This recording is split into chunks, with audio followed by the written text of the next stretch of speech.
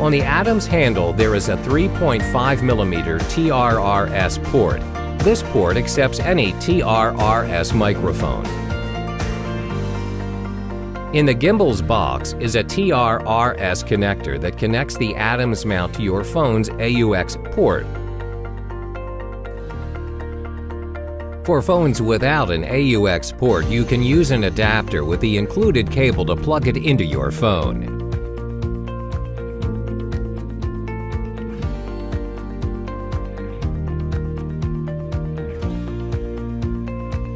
When the microphone is plugged in, you will see an indicator on the app.